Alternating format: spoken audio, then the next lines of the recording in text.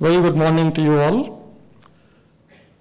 India's Chief Election Commissioner, Dr. Jaidi, my fellow Commissioner, Mr. Jyoti, Ms. Marina Walters from UNDP, Umesh Sinha, our Deputy Election Commissioner, all the distinguished heads and members of election commissions of various countries from across the world, our ex-Chief Election Commissioners, commissioners, all the officials, senior officials from international agencies like UNDP, IFAS, and other organizations, senior officials from various states of India, Election Commission, and all other agencies, media.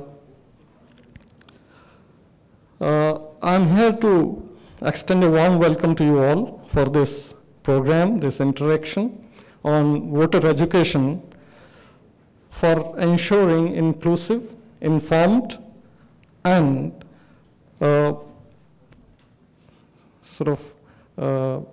comprehensive electoral participation.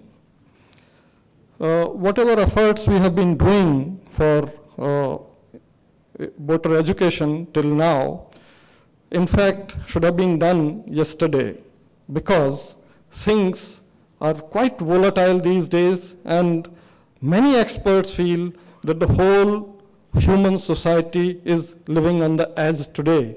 The toxic masculinity is raising its head all over, and anywhere, any corner of the world where the nuclear weapons, which are 1,000 times more lethal than whatever were ever used in any war in last few decades, are available at the fingertips of such political leadership.